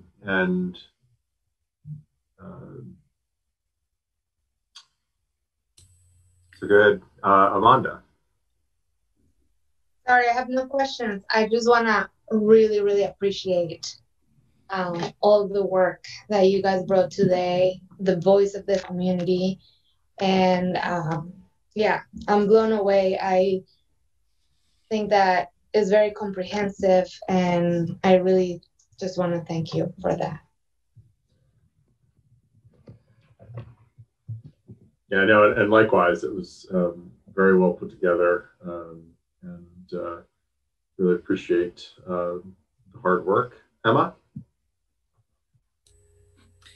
I just wanted to say that Eliana Moorhead has volunteered to sort of help popcorn the questions. If board members have questions, she will help direct those questions to who is probably best suited to answer those questions. So I would encourage questions from the board. Andrew. So I also want to echo what Amanda said. Thank you, everybody, so much for your effort, time, energy, empathy, everything that you put into this. I know it was it's been a bit of a process, and it's clear that you really considered you really considered this issue from a range of perspectives, and really put equity front and center, which is something that the board has been striving to do now for the past several years in terms of how you focused your energy on this. So I want to just echo what Amanda said, and thank you very much for your effort on this. I have some smaller questions, but my larger question is, and I don't know who would be best to answer this, but my larger question is, so this is the presentation on the SRO and considerations surrounding the SRO specifically. In the second phase, it's my understanding that you're going to kick the tires on essentially what Chief Pete asked for, which is, what does the community want policing to look like? And I guess my larger question is, what does that look like for this committee focused on schools versus, is there going to be a larger effort at the city level? Because, you know, we're the school board, and we really do, obviously these city considerations impact us, but, you know, how does this all come together? Emma, would you like to take that? Sure. Yes, I've actually been in touch with some people who are working on a committee that's working with looking at policing as a whole in our community, and juvenile interaction, school interaction is just one, I think it's like 1/25th of the items that they're looking at, like different ways that the police interact with the community. So at the city level, there is a process that's just beginning. And they have asked this committee to sort of be the voice for that part of their work, which I haven't really brought to our committee yet, because we've been so laser focused on the first part of our charge that we haven't really spent time on the second part of our charge. The second part of our charge reads, provide a broader report on safety through the lens of our diversity, equity, and inclusion policy. So we imagine over the next couple of months meeting regularly, as we have been, to work on that part of the charge, and then come back to the board when we're finished with that part of the charge to make further recommendations. Does that answer your question, Andrew? Yeah, that does. And I realize that matrix that you all put together about the, you know, why might you want to keep the position, why might you not want to keep the position, and then there are kind of considerations that some of them, it's my understanding just from reading it over the other night, that it seems like those are just general considerations, and some of them, it's not a big deal if they conflict with each other. Is that right? That's just, you're just representing different perspectives there? I'm talking at the bottom of this. Because on one hand, and I'm just thinking from a board perspective, there's a consideration that the board should present a clear alternative to existing procedures if the position is eliminated or changed. And I really think the board would look to the work of this committee and look to our administration and to come up with that. I don't think that's something that the board would do on its own. But at the same time, I also see just near there, it says Superintendent Bonesteel and Chief Pete are trusted to manage the paradigm shift of a new system if necessary. So those, I'm just wondering, are those... So how do we interpret this? I think the way that I would interpret it is first to the first part of your point is that we spent some time on considerations to for you all to think about when you're making the decision. And there were sort of considered recommendations in favor of keeping the position and in favor of eliminating it. And so that's how we decided to break up the recommendations. And then there was some information that we didn't feel, information, statements, feedback, points that we didn't really feel fell firmly into one category or the other. Or maybe it was biased or anecdotal. So we put it into that third category for just, here's some more stuff that the committee wanted to say about this, but we didn't really feel comfortable putting it into one category or the other. And then in terms of the work of the committee for the second part of the charge, I imagine that we're going to come up with some pretty comprehensive recommendations of how to move forward with a fair and equitable system of discipline and justice in our schools. And then I think the statement that you're referring to is just that we do have trust and faith in the administration and the police department to carry those out. We don't think that, it would be extending the purview of the committee or even the board to be making very explicit directives of like, you need to hire, 0.5 of this position, or I don't think it will get into that level of specifics because as a committee, we've discussed, we do have faith and trust in the administration team and the police to take the recommendations and then do what's best for the district. Thanks for that explanation. Jill. Thanks. Just real quick, I know you guys probably hear platitudes like this from educators, your parents, whomever, but Eliana and Edie and Zach, we are so indebted to you as a community and what you've just done for the hundreds of kids that are in this community. I think it's really hard to articulate. It's not easy to sort of kick the rocks over and see the ugly sides of our society and call it out and be and handle it with such grace and maturity. So I really appreciate how balanced and illustrative your slides were about the different things that you heard. So thank you very much on behalf of our community for everything you guys are doing.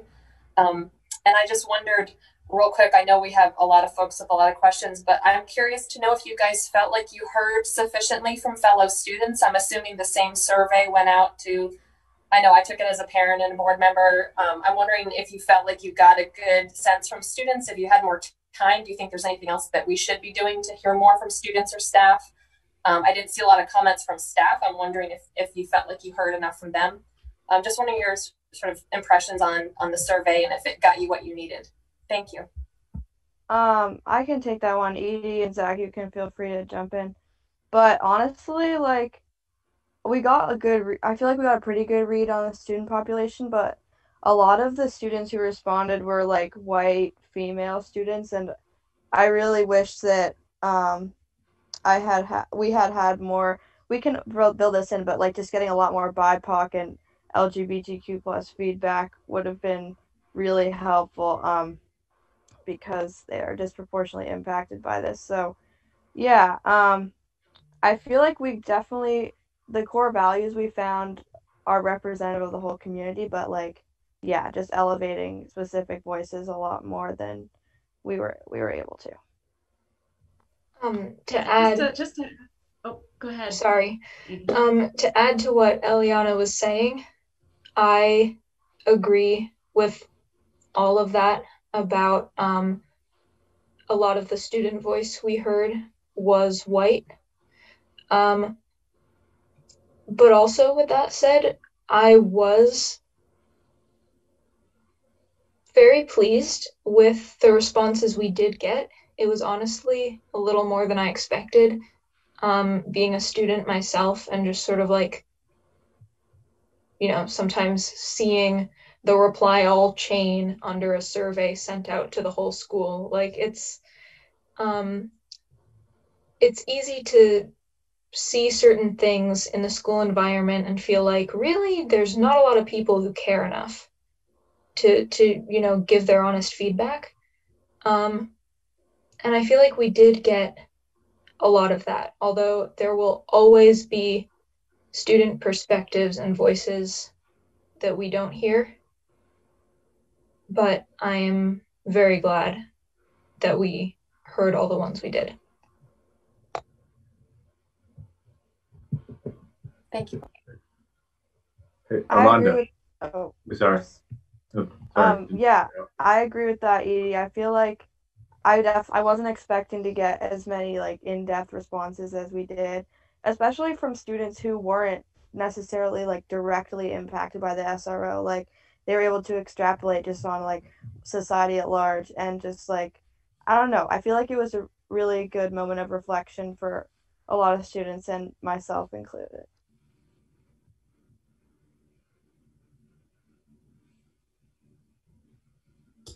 I'm just Great. Yeah, Susan, go ahead.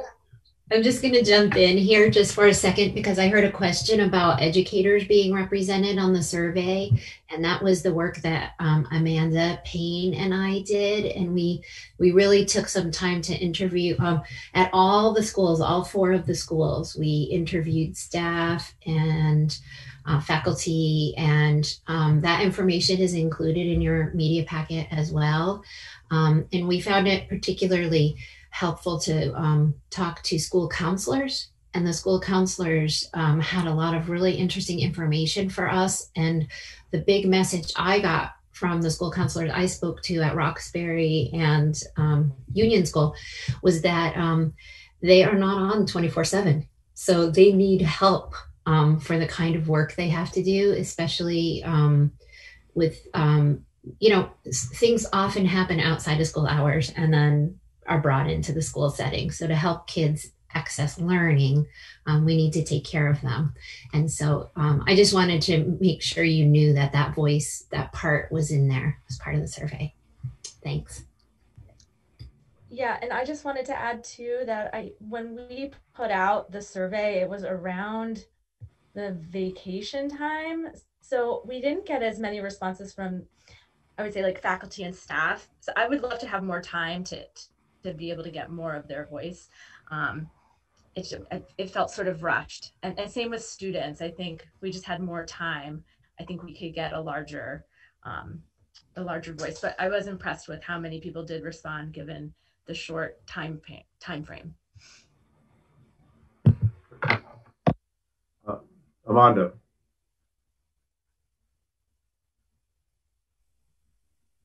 So I'm a little confused, Emma, about the conversation around, well, now we kind of like trust the police and then paraphrasing, obviously, and the administration to kind of like take the next step. And I guess that's the question for the whole committee. Isn't the next step to provide an alternative? Like that's the whole idea, is like remove and replace with what? And is that, so when you, is that, are you saying like that then the administration and the police are the ones that are going to decide what the alternative looks like? Or am I not understanding that correctly? I mean, I don't want to speak for the whole committee before we've even delved into the second part of our charge. So it's a little bit hard for me to be put on the spot about work that we haven't done yet. But I just want to, I'm not putting you on the spot.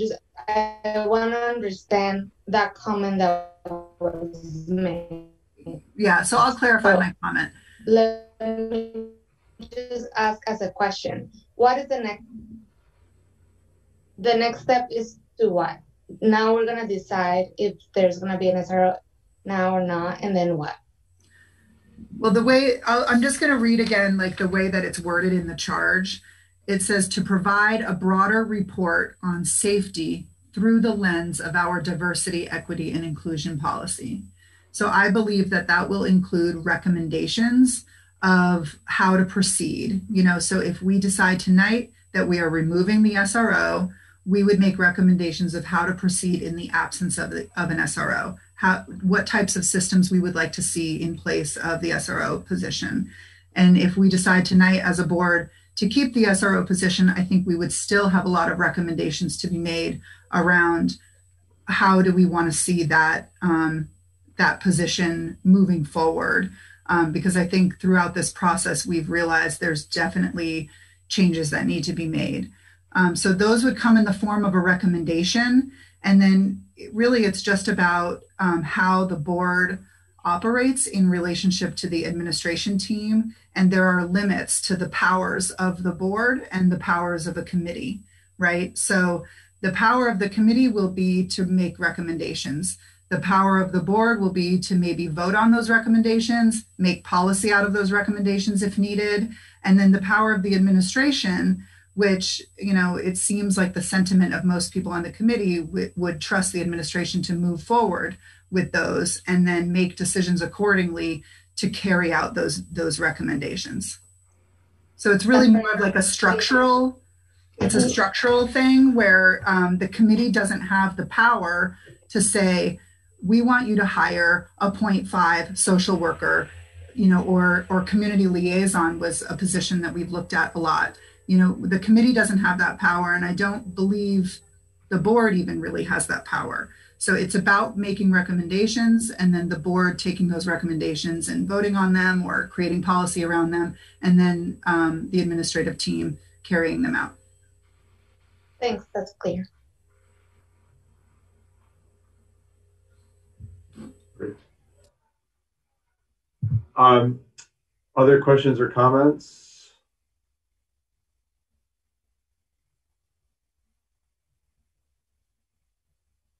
Great. So do we want to move to a vote on what to do with the recommendations? Do we feel we need more time and information? I'm happy to entertain any sort of motion anybody wants to make. Emma. I do just want to make space for any of the committee members who, if you're holding on to something right now that you feel wasn't said in the presentation, or any sort of closing thoughts that you might have as a person that's been serving on the committee since October and has heard and processed a lot of information, that if there's something that you're sort of holding on to in this moment, I think now would be an appropriate time to share that, as long as Jim agrees. Yeah, no, absolutely. I didn't mean to commit it on us. But you did a great job, Edie, at playing traffic cop with the commentary and making sure that everyone was heard. So thank you very much for doing that. Eliana played the. Oh, Eliana, sorry. Yeah. And Will and Catherine, I know, as you know, it's not like you guys had all this spare time, and I'm incredibly grateful for the time and effort you guys put in. I was really glad that you were appointed to this, and I didn't want to exclude my thank you to you guys as well, because I know it's a huge amount of work and it's a lot to wrestle with on top of life. So thank you very much. Thank you. Also to our administrators and to educators who assisted with this and support staff. The students still deserve most of your thanks, but we'll take some. Thank you. Susan, did you want to make a comment? I see your hand is up. I want to make a comment. You know, it's been a really lovely opportunity to participate in this group, and I've learned a lot. And I have to be honest, in the summer, when I heard the idea of not having an SRO, I got a little panicky, because I was like, whoa, I sometimes use the SRO to help with safety issues in my classroom, about once a year, to be honest. And then as I worked with this group and I learned information and I learned about schools in our state, and I learned about some of the feelings and the feelings of not being safe, my heart broke when I heard about kids in our district not feeling safe at school because of an SRO in the school. It really was upsetting to hear that, because my whole career has been to help kids feel safe so they can access learning. So one of the things that was really intriguing to me, and I would recommend that the committee look at, is the Essex Westford School District. I think that's what it's called. I'm not positive of the name of it. They have created a role that works for them. They've created a school liaison role. And it kind of, in my eyes, it kind of takes the best of the function of the SRO and removes the weapons and removes some of the disciplinary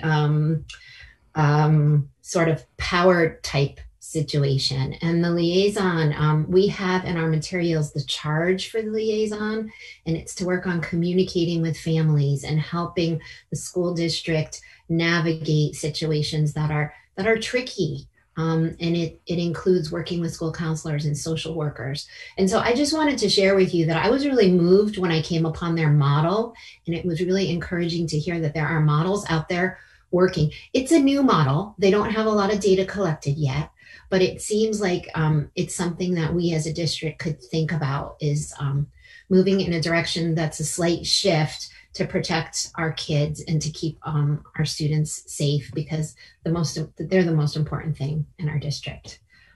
So thank you all for allowing the space for this committee to do that work, and I'm really excited to keep working. Great.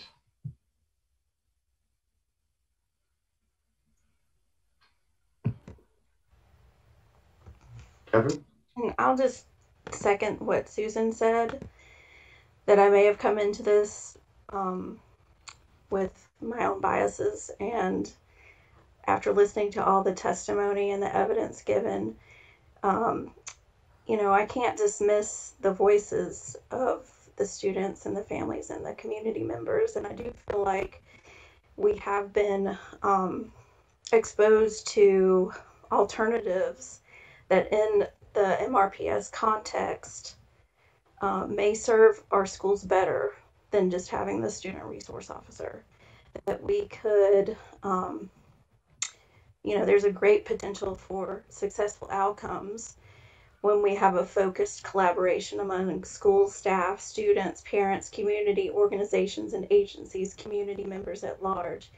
And, the police department is going to have to probably be a part of that, because we are going to have crisis situations. We're going to have criminal activity to deal with, safety concerns, and also prevention activities. So, that's going to be a piece of this. And that's why we included that Chief Pete and the Montpelier Police Department are going to have to be at the table to collaborate with the next step. But I do think there's a lot of potential to create a new safety model that could have greater beneficial outcomes for our students and our community. Great, thanks, Catherine. Other comments? I see Mia has her hand up. Mia? I just wanted to say thank you to Susan and Catherine for sharing that, and particularly for sharing and being vulnerable in that way to share your shift in thinking and the journey that you went on through this process, because I think you're demonstrating for all of us the work that we need to do, and I just really appreciate you sharing that with all of us.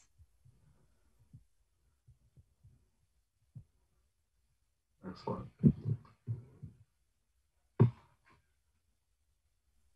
Great. Well, thanks everyone. I echo all the thanks and the hard work that everyone put in and the thoughtfulness.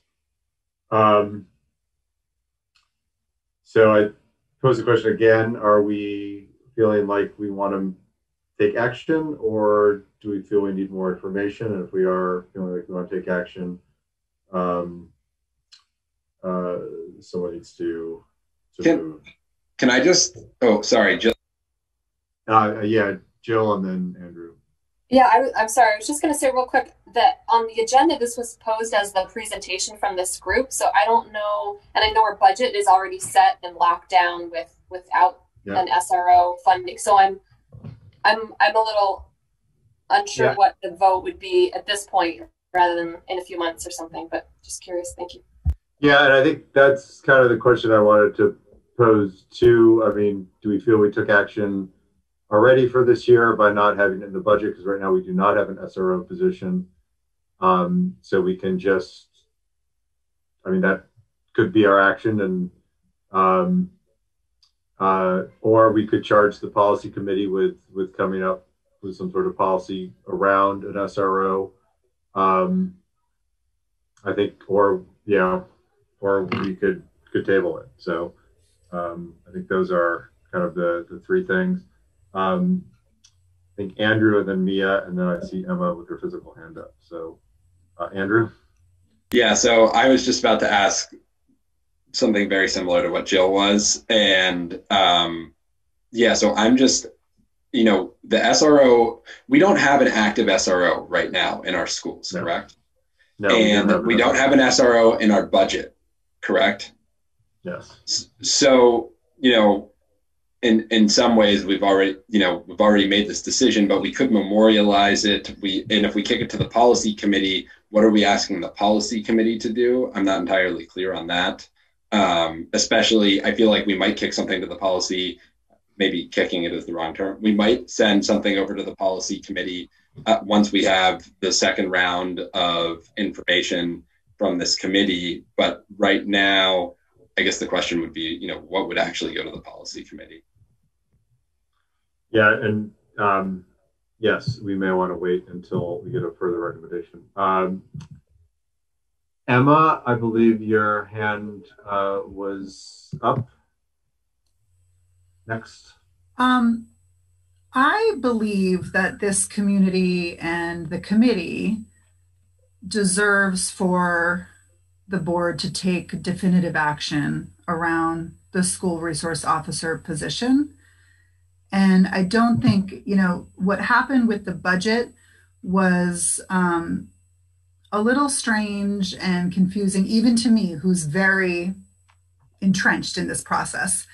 So I think, whatever happened with the budget in terms of sort of removing funds from that position, I think that was sort of a separate issue that actually wasn't, it was formally voted on in the form of approving the budget.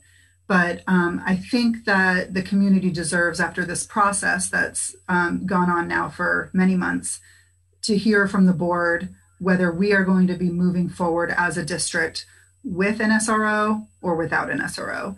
And I think that information will be critical to the work of the committee as we proceed in the second part of our charge. If we're making recommendations of how to proceed, the whole time it's been this sort of like confusion with the committee of, so are we going to be making recommendations of how to improve the school resource officer position? Or are we going to be making recommendations of how to move forward with a completely new system in the absence of an SRO position? So I was very eager for the board tonight to definitively make a decision.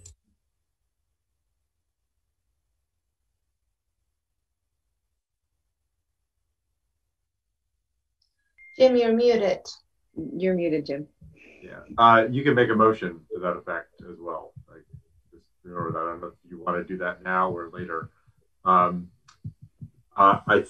think Amanda is next, and then Mia, and then Andrew. I think Mia was first. Yes, Mia. All right.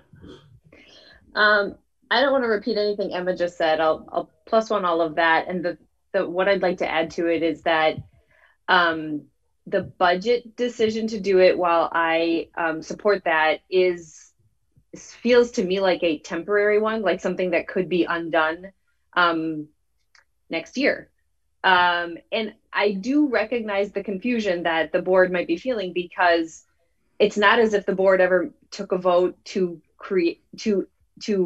establish an SRO position. So I do kind of understand that we feel like we're kind of on maybe uncharted territory. And so perhaps the way to move forward is that it is simply a resolution of the board that that we as a community recognize there is no need for an SRO in our schools, and therefore we state as representatives of this community that we don't want to have one, ought not have one, however way we want to wordsmith it, we can.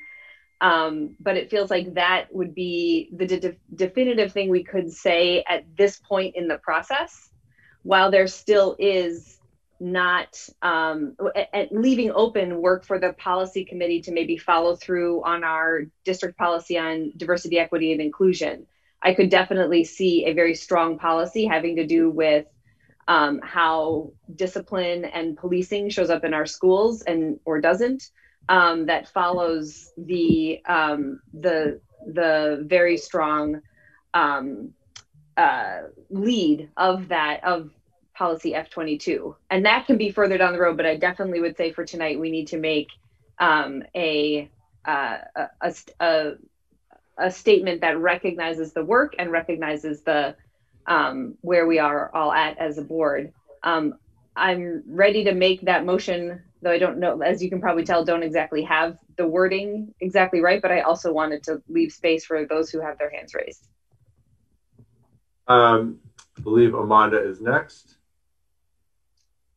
Yeah, so, well, first, I'm just gonna say that I'm so proud of the community today. 3 years ago, we raised the Black Lives Matter flag.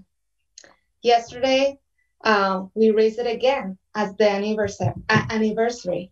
For those of you that didn't know, alum and current students of the Racial Justice Alliance worked hard to get the Black Lives Matter flag flown again.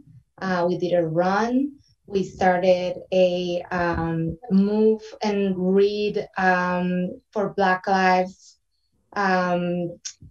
thing where you can sign up, and I will send that information later. But we are like making it out of a priority to make sure that our Black families are really welcome, that our LGBTIQ students are really welcome. So today I want to honor all the work that was done by all the community members in Montpelier, by those who filled out surveys, by those who made phone calls, by those that were concerned, by those who learned and changed their hearts.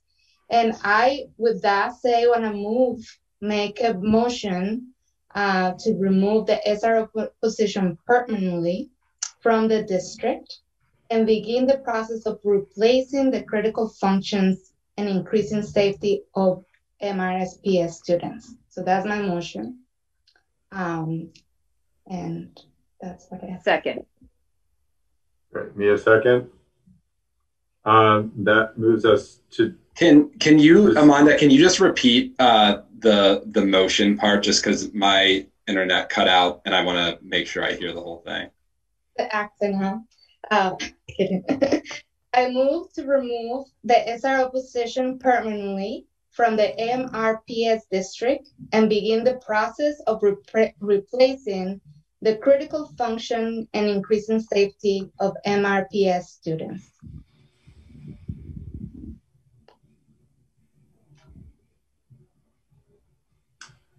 So we've got a second from Mia. That puts us into discussion. And Andrew, do you want to? Yeah, I'm all for that motion. I think we need to take direct action. So I think that was well put. And yeah, I think based on everything we've heard, and I read all the materials that this group produced, I don't see how I can't come to another conclusion than to support that motion. So.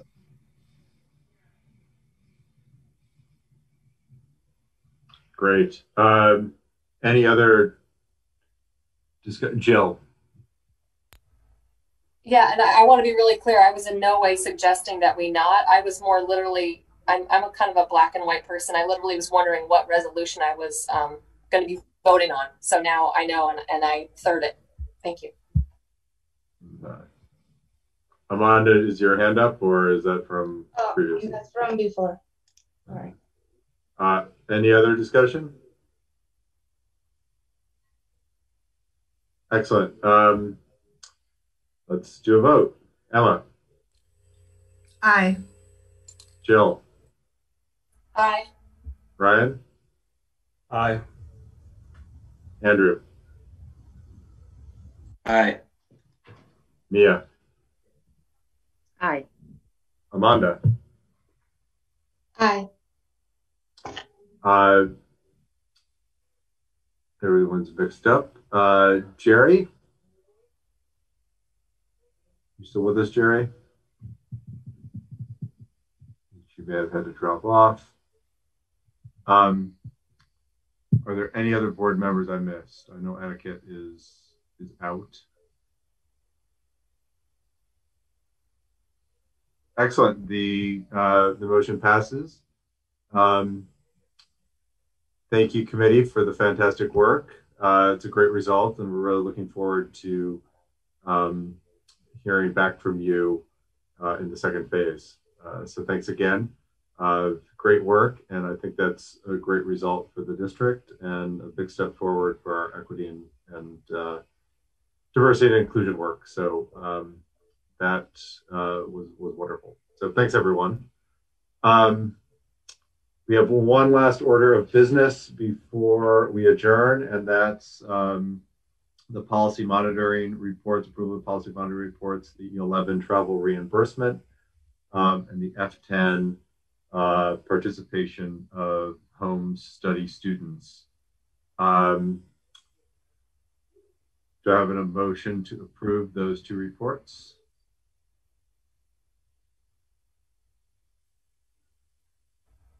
I move that we approve the monitoring policy reports in our packet. Do you have a second? Second. Any discussion about the reports or questions?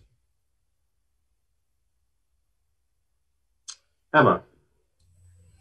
Aye. Jill? Aye. Ryan? Aye. Andrew? Aye. Mia? Aye. Amanda? Yes. I think that's everyone who's still left. Policy monitoring reports are approved, and next order is motion to adjourn. Do I have a motion to adjourn? Can I'll I make say questions tonight? I move we adjourn. Can I just invite you to move and run with the Racial Justice Alliance? You can purchase the t-shirts at cost, and you can take pictures of yourself while you run an exercise. Read, there's a list that we can send you to read about Black History Month, and then on the 17th, we were gonna end with a poetry jam session with Black authors, Black poets from Vermont. So I invite you to join the Racial Justice Alliance Club, who's been doing really great work and celebrating this month. And yeah. Excellent. Thank you for that, Amanda. I think we got a motion to adjourn from Jill. We need a second. A second. Great. Emma.